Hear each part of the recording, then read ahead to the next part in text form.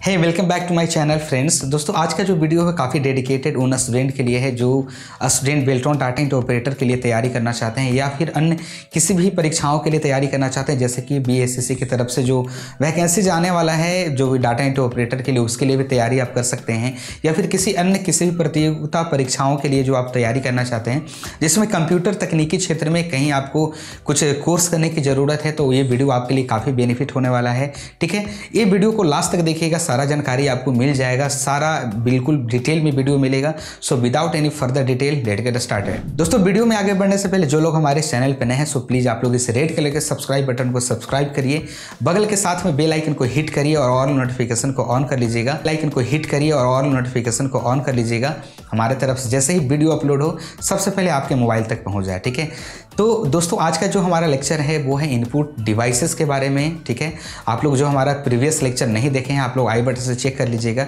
या फिर हमारे कोर्सेज को करने के लिए आप लोग हमारे दिए गए डिस्क्रिप्शन में एक लिंक दिया हुआ है, या फिर आप लोग प्ले स्टोर पर जाइए और स्पाइनेट गुरुजी एप्लीकेशन को सर्च करिए, वहाँ से भी आप इस कोर्स का मजा ले सकते हैं। ठीक है, तो यहाँ पे मैं आज बात करूँगा इनपुट डिवाइसेस के बारे में, जो कि काफ़ी बेनिफिट ये होता है कैटेगरीज। ठीक है दोस्तों, मैं एक थोड़ा सा समरी दे देना चाहता हूँ कि जो लोग आप लोग कंप्यूटर सिस्टम को काफ़ी बारीकी से जानते होंगे, बिगिनर हैं या फिर एडवांस के यूज़र हैं, आई डोंट नो, बट ये जो मैं जितने भी कोर्स बना रहा हूँ वो काफ़ी बेसिक से बना रहा हूँ ताकि कोई भी लोग इसको आसानी से समझ सके। ठीक है, तो यहाँ पे मैं आपको इनपुट डिवाइस के बारे में बताने से पहले कुछ थोड़ा सा समरी देना चाहता हूँ कि जो लोग कंप्यूटर के कैटेगरीज को समझते हैं, हार्डवेयर कैटेगरीज को समझते हैं, उनको ये चीज़ सारा समझ में आना चाहिए कि काफ़ी सारे उसमें कैटेगरीज होती है जो हमारे किसी भी यूज़र को हेल्प करता है किसी भी काम को मतलब कि कंप्लीट करने के लिए। ठीक है, तो उनमें से एक हमारा कैटेगरी है इनपुट डिवाइसेस का भी, जो काफ़ी मदद करता है हमारे किसी भी कामों को आप लोग को कंप्लीट करने में। सबसे पहले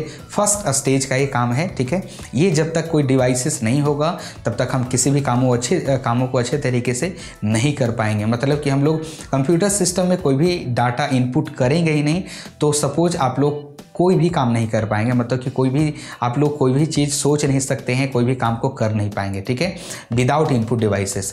तो इनपुट डिवाइसेस सबसे पहले समझ लीजिए कि होता क्या है। तो ये एक प्रकार का हार्डवेयर मशीन होता है। ठीक है, आप लोग हार्डवेयर कहने का मतलब हो गया, हम एक आने वाले क्लासेस में बताएंगे कि हार्डवेयर सॉफ्टवेयर क्या होता है, दोनों में काफ़ी एक अच्छा कंपेरिजन हम करेंगे। ठीक है, तो सबसे पहले समझ लीजिए इनपुट डिवाइसेस के बारे में। तो इनपुट डिवाइसेस हार्डवेयर होता है। ठीक है, एक मैनुअली जिसे हम लोग टच एंड यूज कर सकते हैं, किसी भी चीज़ को आप लोग अपना आराम से उसको अपने यूज़ में लीजिए, फिर उसको आप आराम से आप अपना उससे रिजल्ट ले सकते हैं। ठीक है, तो वो हो गया आप लोग कंप्यूटर सिस्टम में इनपुट डिवाइसेस एक प्रकार का मशीन होता है जिसके थ्रू हम अपने किसी भी डाटा को कंप्यूटर प्रोसेसिंग सिस्टम तक इंटर करने में आपको वो मदद करता है। ठीक है, फॉर एग्जाम्पल के लिए आपको कुछ हम एग्जाम्पल्स देना चाहते हैं। ठीक है, जैसे कि कीबोर्ड हो गया, माउस हो गया, स्कैनर हो गया, OMR हो गया, OCR हो गया, BCR हो गया। ठीक है, आपका लाइट पेन हो गया, ट्रैक बॉल हो गया, ठीक है, स्क्रीन टच हो गया, ये सब सारा चीज़ आपको इनपुट डिवाइसेस में इंक्लूड होता है। ठीक है, बेसिक में आपको बता देना चाहता हूँ कि दो डिवाइसेस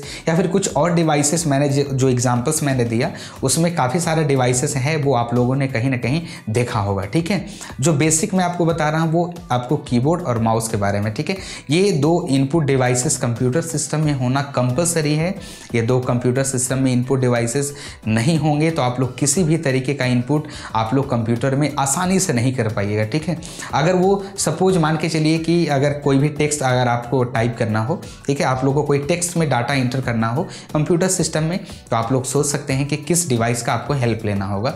तो यहाँ पे आप लोग कीबोर्ड को ही सिलेक्ट करेंगे। ठीक है, तो आप लोग कीबोर्ड की अगर हम बात करें, ठीक है, तो कीबोर्ड एक प्रकार का एक हार्डवेयर मशीन होता है जिसमें काफ़ी सारे आपको फंक्शंस के आपको वहाँ पे बटन दिए होते हैं। जैसे कि आप लोग उसमें 4 तरह के आपको बटन मिलेंगे।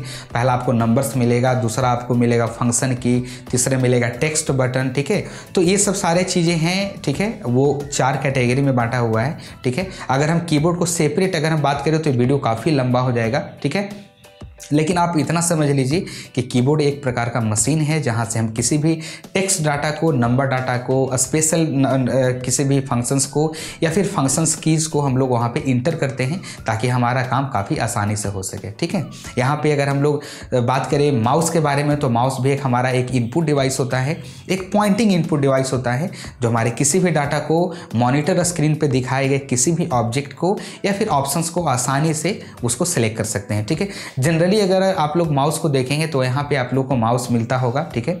उसको अगर गौर से देखिएगा, ठीक है, तो वो उसमें आपको 3 बटन आपको देखने को मिलेगा, ठीक है, जो कि ऑप्टिकल माउस होता है। पहले की हम बात करें जो भी जनरेशन या अगर माउस की हम बात करें तो काफ़ी लंबा है, ठीक है, उसमें आप मत पढ़िए, ठीक है। लेकिन अगर आप लोग चाहिएगा कि इसमें डिटेल हम बात करें किसी भी सब्जेक्ट के ऊपर, आप लोग हमें कमेंट कर सकते हैं। तो ये एक बेसिक ब्रीफ वीडियो है, ठीक है। तो इनपुट डिवाइसेस में माउस भी एक काफ़ी हेल्प करता है हमारे किसी भी बेसिक हमारे ज़रूरत को पूरा करने के लिए, और जो भी इंफॉर्मेशन है वो हम यूज़र को मिलता है माउस के थ्रू, और वो इनपुट कर पाता है आसानी से, मतलब माउस के जरिए, ठीक है। वो काफ़ी कंफर्टेबल महसूस करता है किसी भी चीज़ को इनपुट करने के लिए, ठीक है। तो ये 2 जो इनपुट डिवाइसेस हैं कंप्यूटर के लिए काफ़ी बेनिफिट हो। और भी जितने ऑप्शनल्स आप लोग को इनपुट डिवाइसेस मिलेंगे वो अकॉर्डिंग टू वर्क आपको यूज़ करना होगा। ऐसा नहीं है कि मतलब सभी जितने मैंने इनपुट डिवाइसेस का नाम बताया वो कंपलसरी होना ही चाहिए, ठीक है।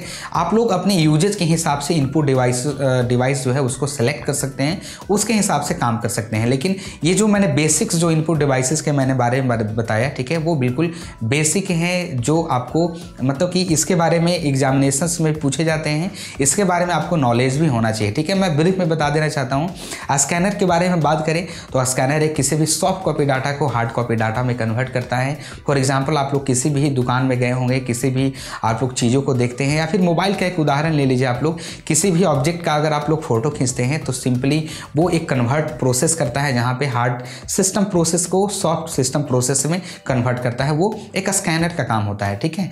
तो वो एक इलेक्ट्रॉनिक डाटा को मतलब कि स्टोर करता है हमारे कंप्यूटर में, जहाँ पे हम लोग किसी भी डाटा को इलेक्ट्रॉनिक तरीके से उसमें कुछ भी मॉडिफाई हम लोग कर सकते हैं, वो स्कैनर का काम है। OMR का काम होता है आप लोग कहीं पे भी किसी भी एग्जामिनेशंस में, अब तो सारे एग्जामिनेशंस आप लोग देख सकते हैं कि CBT होता है, कंप्यूटर बेस पे होता है। लेकिन आज से करीब 5 से 7 साल पहले की और हम बात करें, अभी भी कहीं कहीं होता होगा, किसी भी एग्जामिनेशंस में OMR पे भी आपको लोग का क्वेश्चन पेपर आता था, उसमें आप लोग OMR सीट को आप लोग को वहाँ पे फिल करना होता था। तो ये सारी चीज़ें वो आज भी चल रही है, लेकिन ये काफ़ी ओल्डेस्ट हो चुका है ये सब सारा चीज़, लेकिन एग्जामिनेशंस में इसको पूछा जाता है। उसके बाद में OCR का हम बात करें, ऑप्टिकल कैरेक्टर रीडर, ये सब सारा चीज़ किसी भी ऑप्टिकल कैरेक्टर्स को रीड करने का काम करता है। जैसे किसी भी वो एक मशीन होता है, उसमें ऑप्टिकल कैरेक्टर अगर किसी भी चीज़ को अगर उसमें हम लोग स्कैन करवाते हैं तो उसमें जितने भी कैरेक्टर्स होते हैं, अल्फ़ाबेट्स होते हैं, वो उसको आसानी से अलग अलग कैरेक्टराइज करके हमारे कंप्यूटर सिस्टम में उसको स्टोर करता है, ठीक है। उसके बाद में हम बात करते हैं BCR बारकोड रीडर। आप लोग को किसी भी प्रोडक्ट में अगर आप लोग देखते होंगे तो एक बारकोड आप लोग को दिखता होगा, ठीक है। वहाँ से क्या होता है कि वो बारकोड में काफ़ी सारा इन्फॉर्मेशन इंक्लूड होता है, जहाँ से यूजर को ज़रूरत पड़ने के हिसाब से, ठीक है, आप लोग उसको स्कैन कर सकते हैं। जैसे कि एग्जाम्पल के लिए आप लोग किसी भी मोबाइल में आप लोग उसको प्ले स्टोर पे जाइए और बारकोड रीडर करके एप्लीकेशन को डाउनलोड करिए, वहाँ से काफ़ी इन्फॉर्मेशन में आपको कुछ ना कुछ मिलेगा, ठीक है। किसी भी प्रोडक्ट का आप लोग बारकोड उठाइए और अपने मोबाइल से उस एप्लीकेशन के थ्रू उसका आप फोटो ले लीजिए। उसके बाद में उस बारकोड में जितने भी इंफॉर्मेशन मेंशन किए हुए होंगे वहाँ पे आप लोगों को आसानी से दिख जाएगा, ठीक है। ये होता है बारकोड रीडर का काम। उसके बाद में लाइट पेन की हम बात करें तो लाइट पेन काफ़ी एक मज़ेदार टूल्स होता है इनपुट में, ठीक है, जो हमारे किसी भी एक तरह का पेन ही होता है, लेकिन वो डिजिटल पेन है, जहाँ से किसी भी हम लोग ये ज़्यादा यूज़ करते हैं जो कि ड्राइंग और स्केचिंग करते हैं इलेक्ट्रॉनिक तरीके से, वो फोटोशॉप यूज़ करते हैं, कोरल ड्रा यूज़ करते हैं, या फिर अलग अलग तरह के जितने भी एनिमेशन के डिज़ाइनिंग होते हैं वहाँ पे लाइट पेन के थ्रू होता है। वो एक पेन की तरह होता है, डिजिटली पेन है।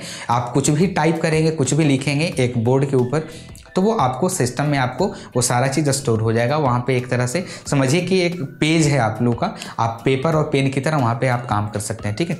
उसके बाद में बात करते हैं ट्रैक बॉल। ट्रैक बॉल आप लोग को कहीं पे आप लोग देखे होंगे, ठीक है। मैं आप लोग को एग्जांपल के लिए, आप लोग कहीं पे जब ये माउस ऑप्टिकल माउस आने से पहले हम लोग को किसी भी माउस में अगर उसका जो सेंसर होता है, आप लोग माउस को जो पलट कर देखेंगे तो वहाँ पे एक रेड कलर का सेंसर दिखेगा, लाइट में इंफ्रारेड, ठीक है। तो वहाँ पहले क्या होता था कि एक ट्रैक बॉल होता था जहाँ पे आप लोग को बॉल की तरह वो आप लोग सरफेस पे वो ऑटोमेटिक सेंसर काम करता था। एक अल्ट्रासाउंड में भी कहीं पे गए होंगे तो वो ट्रैक बॉल पे देखिएगा वो लोग कुछ काम करते हैं। अभी भी बहुत सारे ऐसे हैं, आप लोग ट्रैक बॉल माउस अभी भी आप लोग को मौजूद है। आप लोग प्ले स्टोर पे जाइए, ठीक है, या फिर किसी भी ऑफलाइन ऑनलाइन किसी भी शॉप पे जाइए तो ट्रैक बॉल सर्च करिएगा तो वहाँ पे आपको ढेर सारा ऑप्शंस मिल जाएगा, ठीक है। उसके बारे में बात करते हैं स्क्रीन टच। ठीक है, स्क्रीन टच काफ़ी एक बेहतर एग्जाम्पल है आज के ज़माने में, जो कि आपके पास मोबाइल के रूप में आ गया है। ठीक है, ये भी एक तरह का आपका जो कि है इनपुट है, जहाँ से आप लोग किसी भी प्रकार का इनपुट आप लोग मोबाइल के जरिए या फिर ऑनलाइन किसी भी चीज़ों को अगर आप लोग को टच में करना हो तो वहाँ से आप लोग स्क्रीन को देख करके और टच करके भी आप काम कर सकते हैं, वो इनपुट में ही इंक्लूड होता है। ठीक है, उसके बाद में माइक आता है। माइक कहने का मतलब आप लोग समझ सकते हैं कि हम अभी जो आप लोगों को बता रहे हैं, हमारा जो वॉइस रिकॉर्ड हो रहा है वो किसी न किसी माइक के थ्रू हो रहा होगा, जहाँ पे हम अपनी आवाज़ को डिजिटली स्टोर कर रहे हैं। ठीक है, उसके बाद में प्रोसेस करके हम आप तक पहुँचाने का काम कर रहे हैं। ठीक है, तो ये एक इनपुट डिवाइस होता है। ठीक है, वो हमारे किसी भी ह्यूमन वॉइस पल्स को इलेक्ट्रॉनिक वॉइस पल्स में कन्वर्ट कर देता है, जहाँ से हम आसानी से उसमें चाहें तो कुछ ना कुछ मॉडिफाई हम लोग आसानी से कर सकते हैं। ठीक है, तो ये सब सारा चीज़ आप लोगों को समझ में आ गया होगा। आई होप ये सारे चीज़ आप लोगों को समझ में आ जाना चाहिए। ठीक है, बेसिक में था, सारा डिटेल था। ठीक है, अगर आप लोग किसी भी टॉपिक को हम स्किप किए हैं तो आप लोग कमेंट करके बताइएगा, हम उसके बाद एक नया डेडिकेटेड वीडियो हम लाने का कोशिश करेंगे। नेक्स्ट मतलब कि एपिसोड में बात करेंगे आउटपुट डिवाइसेस के बारे में, तो नेक्स्ट एपिसोड में बने रहिएगा। और यहाँ तक वीडियो को देखने के लिए थैंक यू सो मच। और वीडियो पर नए हैं तो प्लीज़ चैनल को सब्सक्राइब करिए, बेल नोटिफिकेशन को ऑन करिए, दोस्तों तक वीडियो को शेयर जरूर करिएगा। मिलते हैं ऐसे नेक्स्ट वीडियो में, तब तक के लिए thank you so much and good bye.